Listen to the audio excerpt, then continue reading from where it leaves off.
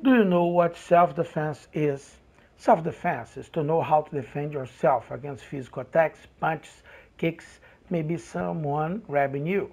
In protection science, it's a much broader thing. Imagine the best martial arts fighter or professional fighter you know. Imagine him walking down the street with his wife and child. Suddenly, a madman puts a knife to the woman's neck. What could the martial artist do in this scenario? He could have 10 black belts or maybe 20, be world champion and still do nothing because it's very risky.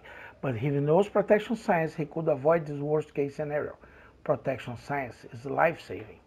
Studying protection science, you will learn how to avoid, how to negotiate, how to resolve all these type of situations, and if possible, react physically with the best and simpler techniques. If you want to learn these practical concepts and bring more security to your family, you can learn anywhere in the world, watching live classes transmitted by internet, private or group classes.